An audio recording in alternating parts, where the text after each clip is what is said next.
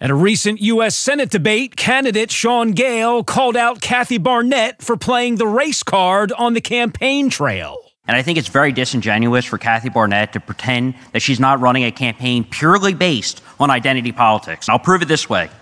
There's 7 candidates running for this race. There's 9 running for governor. There's only one candidate that has to put her picture on the sign, and that's Kathy Barnette. But don't take Sean Gale's word for it. Take Kathy Barnette's. Get my yard sign.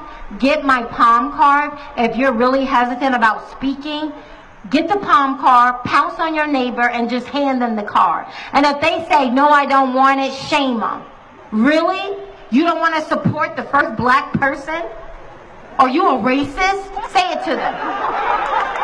That's what they say to you. Why do you think I put my little black face on my yard sign? I'm Sean Gale, candidate for U.S. Senate, and I approve this message paid for by Gale for Senate.